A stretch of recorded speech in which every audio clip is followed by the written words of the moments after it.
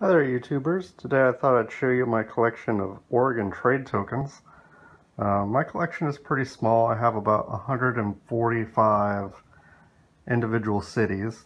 I've always heard that it takes about 200 before you start running into needing to buy really rare items. So let me show you just what it looks like. So of course we start with Albany.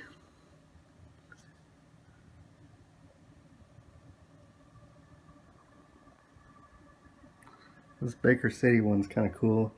Resort Saloon, Bandon, Brookings, those are both on the coast. Brooks, Burns, Canyon City, Canyonville, there's a big Indian casino there.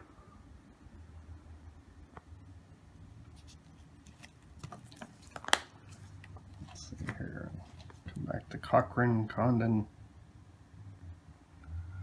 Corvallis, that's where Oregon State University is, and you can see this was called the Beaver. Crabtree, Dallas,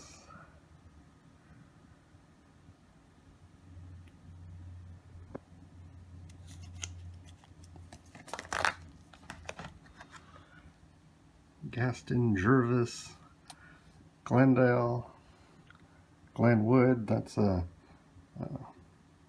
timber company town. Grants Pass,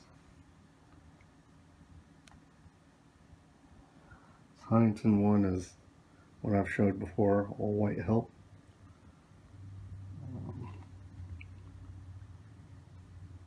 Jacksonville, the Banquet. Pretty sure that was a saloon. Jansen Beach, Valley, Klamath Falls, Kesey, which is an East Side logging company, Kinzo logging company, towns,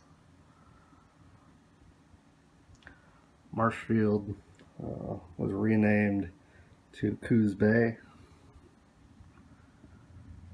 Medford, Monmouth. You can see this is for school supplies because Western Oregon University is in Monmouth. Morrow.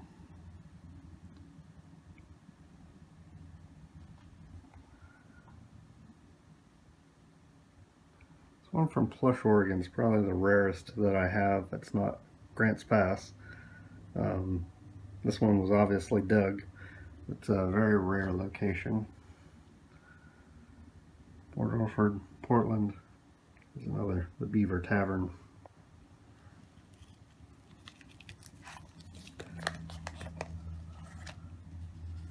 Rainier, Rick Reel, Salem. What else is in here? Sublimity, Sweet Home,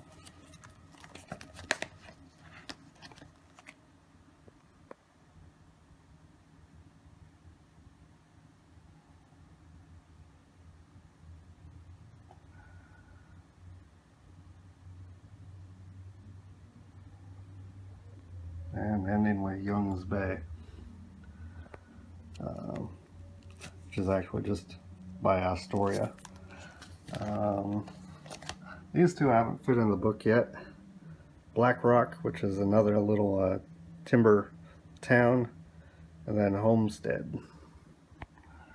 I also picked up two today. I got this one from Aloha, Oregon, which is up here by Portland, and Nehalem. The Aloha one, I think I bid $30 for one on eBay a couple weeks ago. I lost it. Today I picked this one up for $5. So for new collectors, there's a reason to avoid eBay. Sometimes it's a bad deal. Going to your local shows pays off. So I hope you enjoyed this video. If you did, please like and subscribe.